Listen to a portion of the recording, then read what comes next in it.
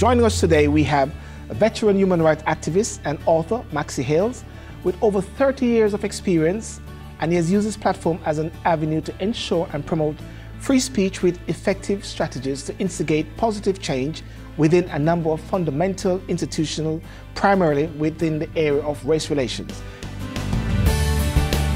Black people, we've got an oral history. We talk a lot. Yes. We don't necessarily write. We need to pen things towards posterity and legacy for the future generation. Yes. And I hope this book will contribute somehow towards that legacy. Yes. SYLBOURNE, well, they used to refer to me as Mr. BRAMU. Yeah. And the reason for that is that I was one of the founding members.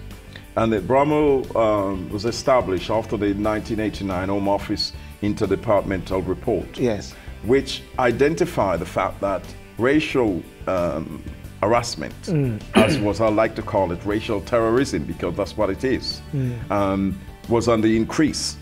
I mean, for instance, I suffered when I was younger in Jamaica, yes, because I mistakenly was playing as children, cowboy and Indians. Police and thief. Yes, and actually stabbed another pupil. Yes. And because of that, it had tremendous implication for me. My family took me my mother took me from the district. Yes. And took me to another, about 10 miles away. That's in Jamaica? In Jamaica, yes, to avoid that conflict. So there I tried to educate young people against the use of knives. So therefore it's how it's dangerous. So therefore understanding conflict resolution from early days.